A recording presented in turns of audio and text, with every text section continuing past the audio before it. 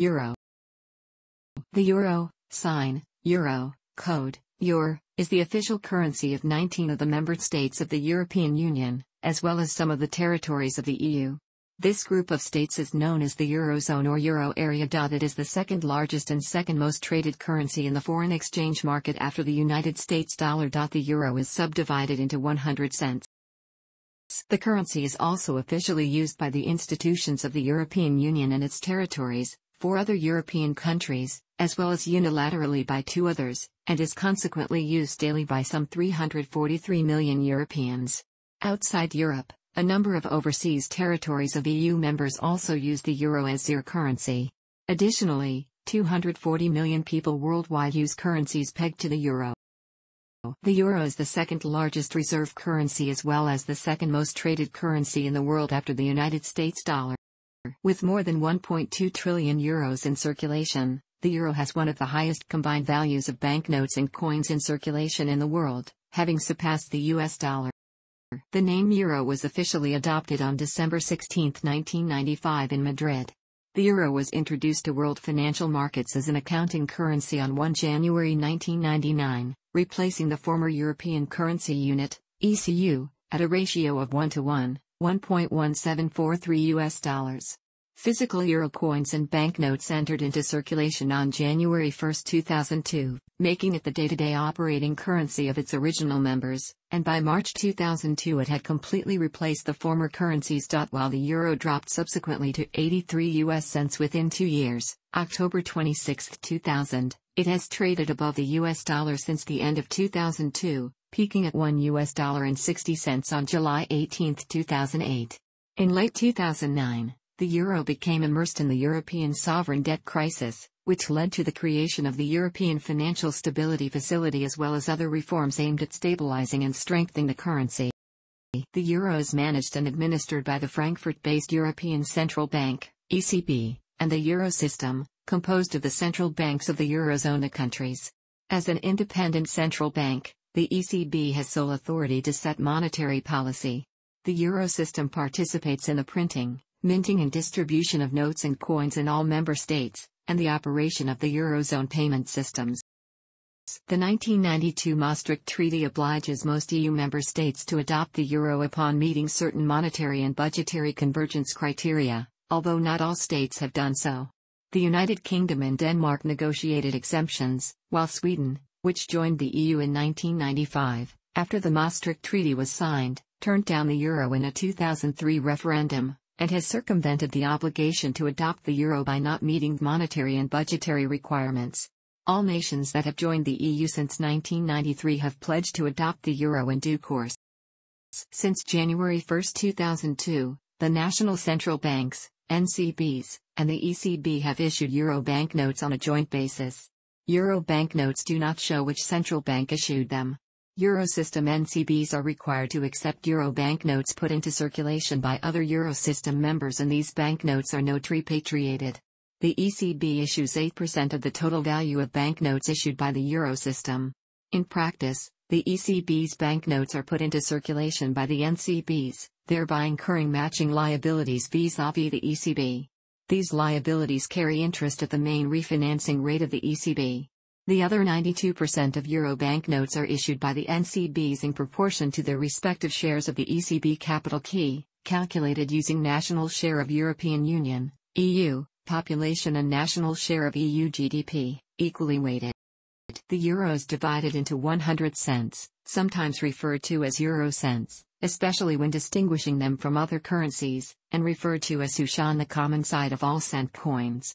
In community legislative acts, the plural forms of euro and cent are spelled without the s, notwithstanding normal English usage.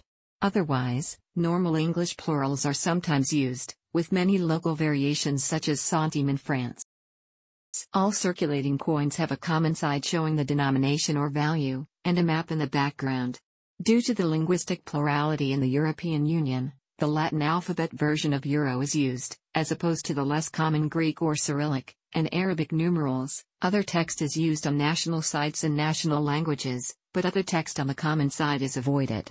For the denominations except the one, 2 and 5 cent coins. The map only showed the 15 member states which were members when the euro was introduced. Beginning in 2007 or 2008, depending on the country, the old map is being replaced by a map of Europe also showing countries outside the Union like Norway, Ukraine, Belarus, Russia or Turkey. The 1, 2 and 5 cent coins, however, keep their old design, showing a geographical map of Europe with the 15 member states of 2002 raised somewhat above the rest of the map. All common sides were designed by Luc Leix. The coins also have a national side showing an image specifically chosen by the country that issued the coin. Euro coins from any member state may be freely used in any nation that has adopted the euro. The coins are issued in denominations of 2 euros, 1 euro, 50c, 20c, 10c, 5c, 2c, and 1c. To avoid the use of the 2 smallest coins, some cash transactions are rounded to the nearest 5 cents in the Netherlands and Ireland, by voluntary agreement, and in Finland, by law. This practice is discouraged by the Commission, as is the practice of certain shops of refusing to accept high-value euro notes. Commemorative coins with 2 euros face value have been issued with changes to the design of the national side of the coin. These include both commonly issued coins, such as the 2 euros commemorative coin for the 50th anniversary of the signing of the Treaty of Rome, and nationally issued coins, such as the coin to commemorate the 2004 Summer Olympics issued by Greece. These coins are legal tender throughout the eurozone. Collector coins with various other denominations have been issued as well, but these are not intended for general circulation, and they are legal tender only in the member state that issued them. The design for the euro banknotes has common designs on both sides. The design was created by the Austrian designer Robert Kalina. Notes are issued in 500 euros, 200 euros, 100 euros, 50 euros, 20 euros, 10 euros, 5 euros. Each banknote has its own color and is dedicated to an artistic period of European architecture. The front of the note features windows or gateways while the back has bridges, symbolizing links between countries and with the future. While the designs are supposed to be devoid of any identifiable characteristics, the initial designs by Robert Kalina were of specific bridges, including the Rialto and the Pont de Neuilly, and were subsequently rendered more generic. The final designs still bear very close similarities to their specific prototypes, thus they are not truly generic. The monuments looked similar enough to different national monuments to please everyone. Capital within the EU may be transferred in any amount from one country to another. All intra-EU transfers in euro are treated as domestic transactions and bear the corresponding domestic transfer costs. This includes all member states of the EU, even those outside the eurozone, providing the transactions are carried out in euro. Credit/debit card charging and ATM withdrawals within the eurozone are also treated as domestic transactions. However, paper-based payment orders, like checks, have not been standardized, so these are still domestic-based. The ECB has also set up a clearing system, Target, for large euro transactions. A special euro currency sign, euro, was designed after a public survey had narrowed the original 10 proposals down to 2. The European Commission then chose the design created by the Belgian Alain Billiet. Of the symbol, the EC stated.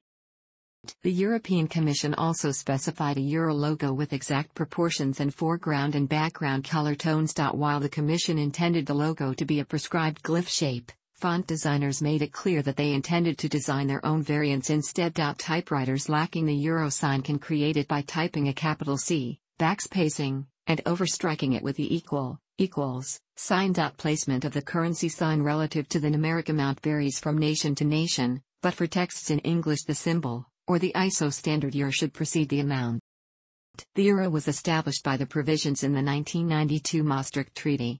To participate in the currency, member states are meant to meet strict criteria, such as a budget deficit of less than 3% of their GDP, a debt ratio of less than 60% of GDP, both of which were ultimately widely flouted after introduction, low inflation, and interest rates close to the EU average.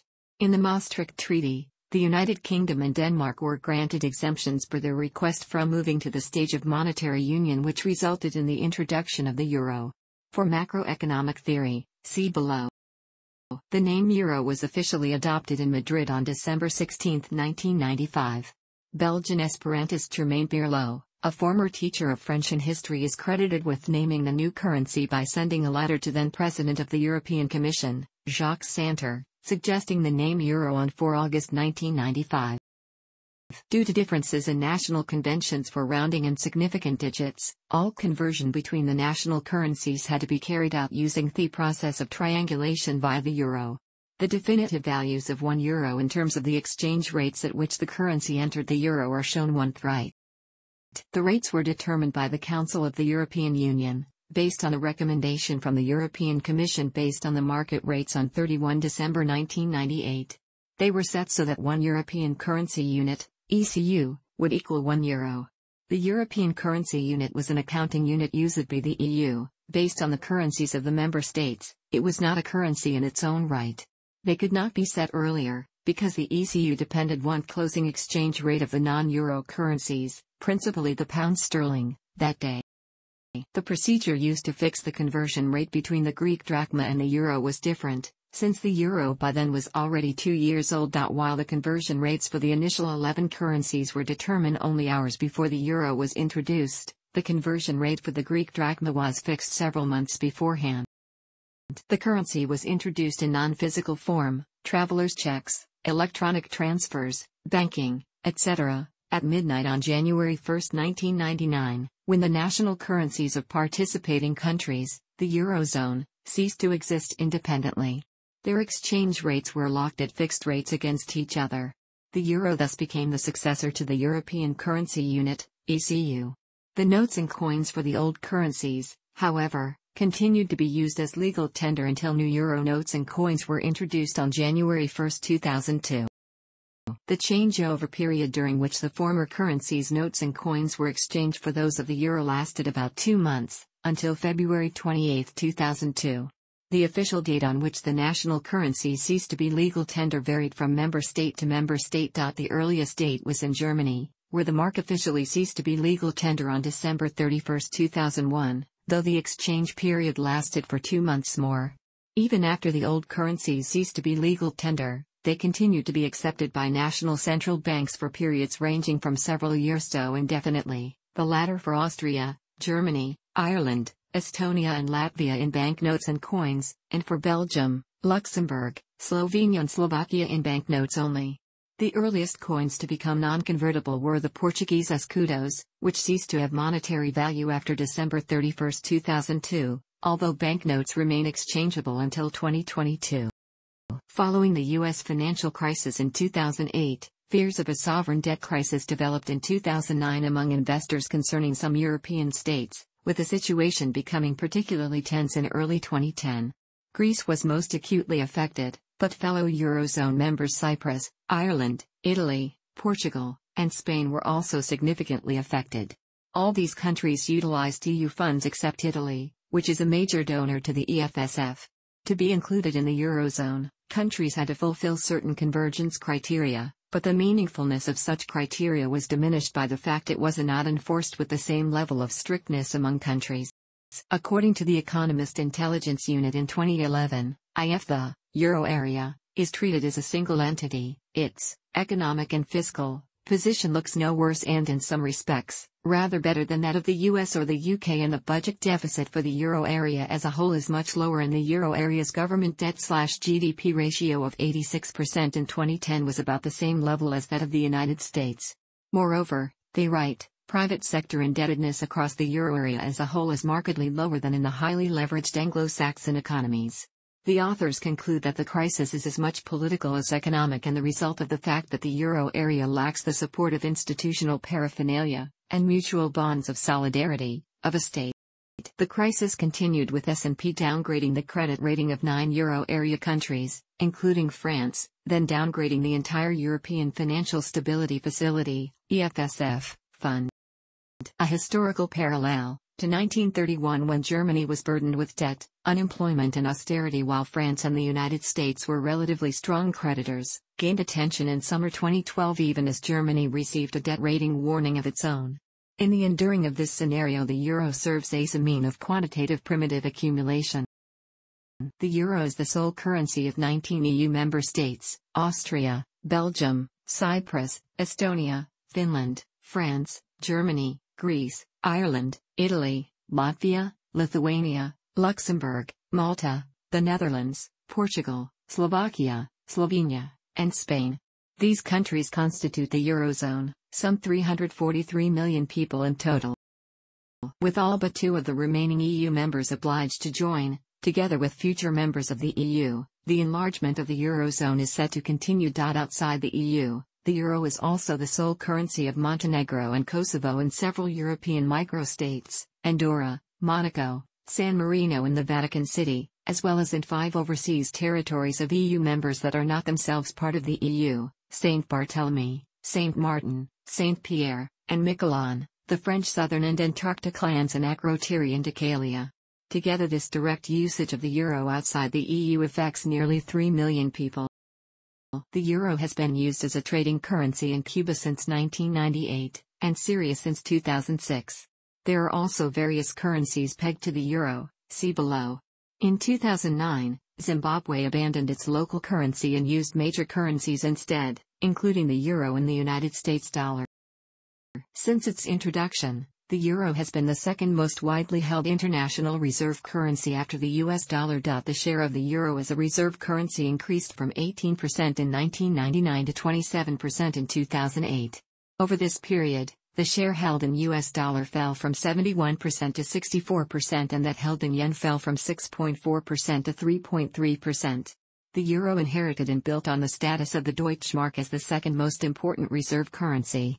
The euro remains underweight as a reserve currency in advanced economies while overweight in emerging and developing economies. According to the International Monetary Fund, the total of euro held as a reserve in the world at the end of 2008 was equal to $1.1 trillion or 850 billion euros, with a share of 22% of all currency reserves in advanced economies, but a total of 31% of all currency reserves in emerging and developing economies. The possibility of the euro becoming the first international reserve currency has been debated among economists. Former U.S. Federal Reserve Chairman Alan Greenspan gave his opinion in September 2007 that it was absolutely conceivable that the euro will replace the U.S. dollar as reserve currency, or will be traded as an equally important reserve currency. In contrast to Greenspan's 2007 assessment, the euro's increase in the share of the worldwide currency reserve basket has slowed considerably since 2007 and since the beginning of the worldwide credit crunch-related recession and European sovereign debt crisis. Outside the eurozone, a total of 22 countries and territories that do not belong to the EU have currencies that are directly pegged to the euro, including 14 countries in mainland Africa, CFA franc, 2 African island countries, Comorian franc and Cape Verdean escudo, 3 French Pacific territories, CFP franc, and 3 Balkan countries, Bosnia and Herzegovina, Bosnia and Herzegovina convertible mark, Bulgaria, Bulgarian leu, and Macedonia, Macedonian dinar.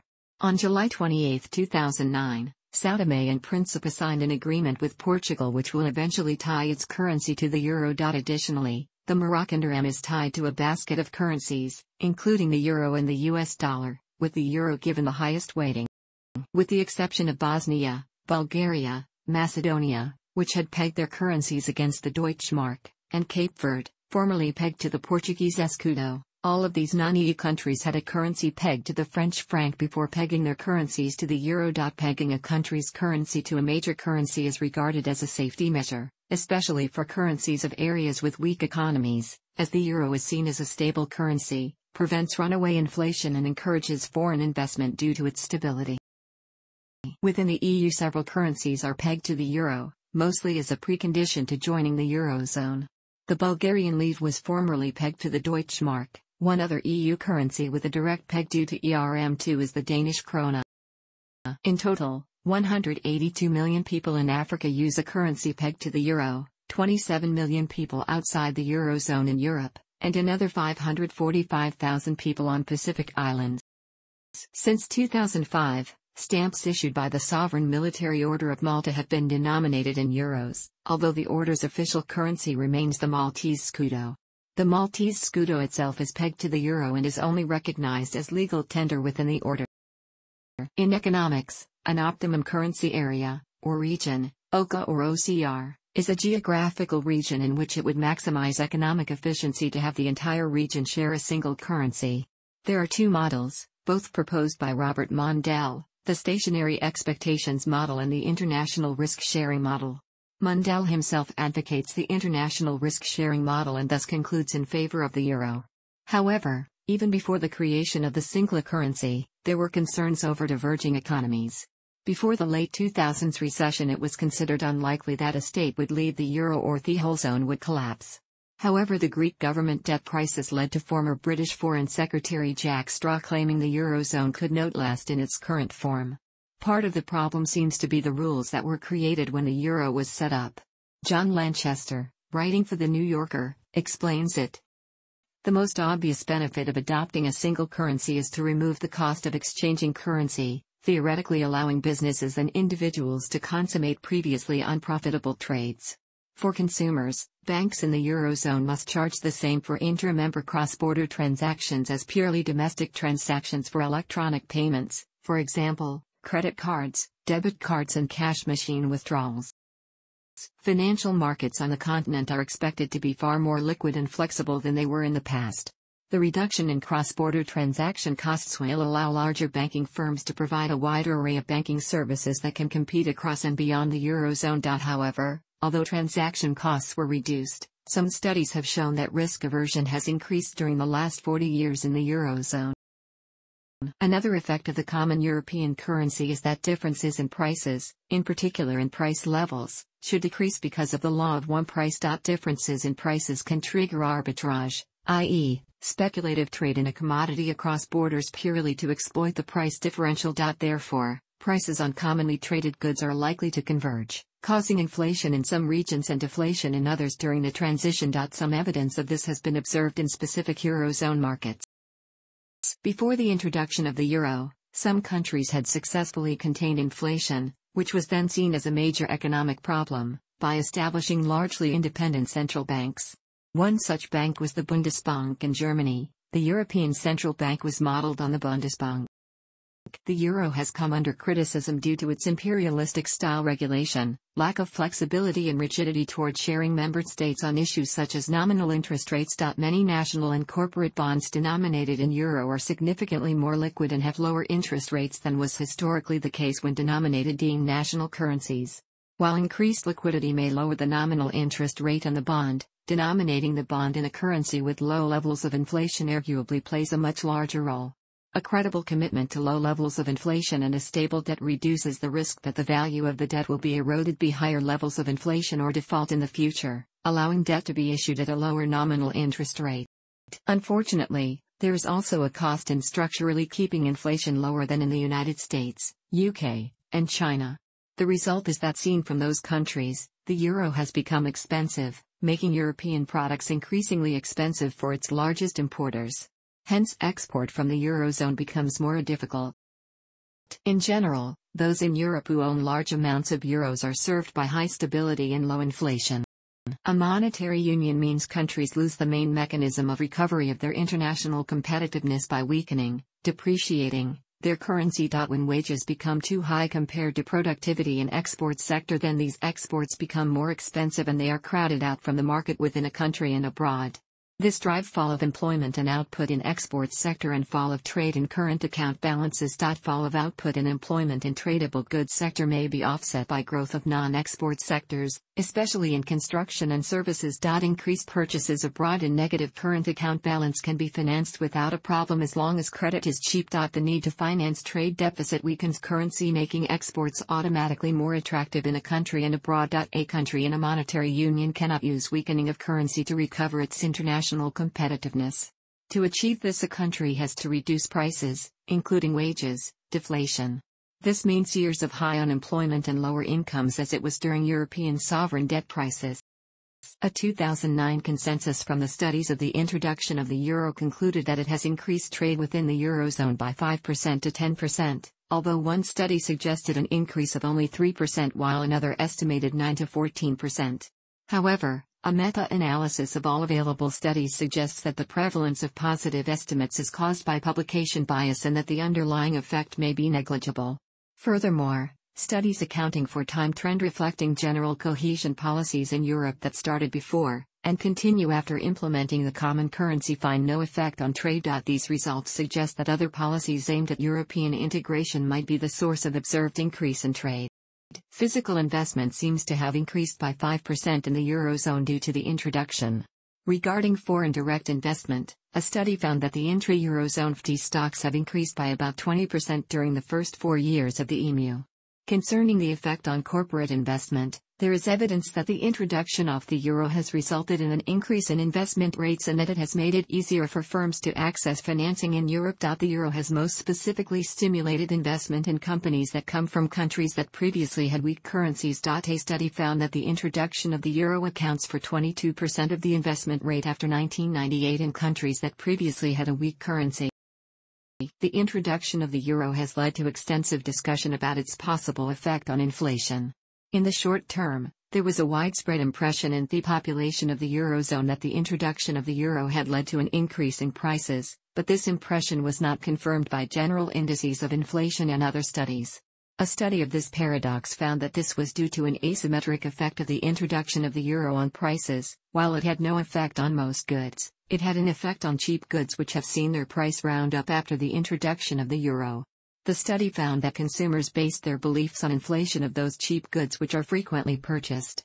It has also been suggested that the jump in small prices may be because prior to the introduction, retailers made fewer upward adjustments and waited for the introduction of the euro to do so. One of the advantages of the adoption of a common currency is the reduction of the risk associated with changes in currency exchange rates. It has been found that the introduction of the euro created significant reductions in market risk exposures for non-financial firms both in and outside Europe. These reductions in market risk were concentrated in firms domiciled in the eurozone and in non-euro firms with a high fraction of foreign sales or assets in Europe. The introduction of the euro seems to have had a strong effect on European financial integration. According to a study on this question, it has significantly reshaped the European financial system, especially with respect to the securities markets. However, the real and policy barriers to integration in the retail and corporate banking sectors remain significant, even if the wholesale end of banking has been largely integrated. Specifically, the euro has significantly decreased the cost of trade in bonds, equity, and banking assets within the eurozone. On a global level, there is evidence that the introduction of the euro has led to an integration in terms of investment in bond portfolios, with eurozone countries lending and borrowing more between each other than with other countries. As of January 2014, and since the introduction of the euro, interest rates of most member countries, particularly those with a weak currency, have decreased. Some of these countries had the most serious sovereign financing problems. The effect of declining interest rates, combined with excess liquidity continually provided by the ECB, made it easier for banks within the countries in which interest rates fell the most, and their linked sovereigns, to borrow significant amounts, above the 3% of GDP budget deficit imposed on the eurozone initially, and significantly inflate their public and private debt levels. Following the financial crisis of 2007 to 2008, governments in these countries found it necessary to bail out or nationalize their privately held banks to prevent systemic failure of the banking system when underlying hard or financial asset values were found to be grossly inflated and sometimes so near worthless there was no liquid market for them.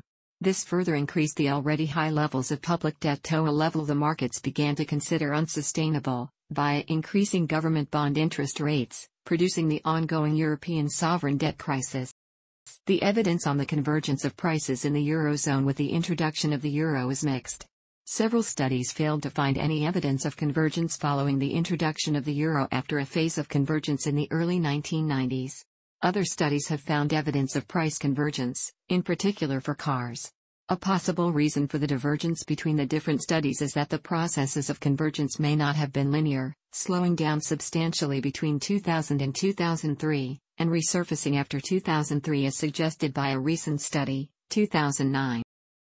A study suggests that the introduction of the euro has had a positive effect on the amount of tourist travel within the EMU, with an increase of 6.5%. The ECB targets interest rates rather than exchange rates and in general does not intervene on the foreign exchange rate markets. This is because of the implications of the Mundell-Fleming model, which implies a central bank cannot, without capital controls, maintain interest rate and exchange rate targets simultaneously, because increasing the money supply results in a depreciation of the currency. In the years following the Single European Act, the EU has liberalized its capital markets and, as the ECB has inflation targeting as its monetary policy, the exchange rate regime of the euro is floating. The euro is the second most widely held reserve currency after the US dollar. After its introduction on January 4, 1999, its exchange rate against the other major currencies fell, reaching its lowest exchange rates in 2000, 3rd of May versus pound sterling, 25th of October versus the US dollar, 26th of October versus Japanese yen. Afterwards it regained and its exchange rate reached its historical highest point in 2008, 15th of July versus US dollar, 23rd of July versus Japanese yen, 29th of December versus pound sterling. With the advent of the global financial crisis, the euro initially fell, to regain later. Despite pressure due to the European sovereign debt crisis, the euro remained stable.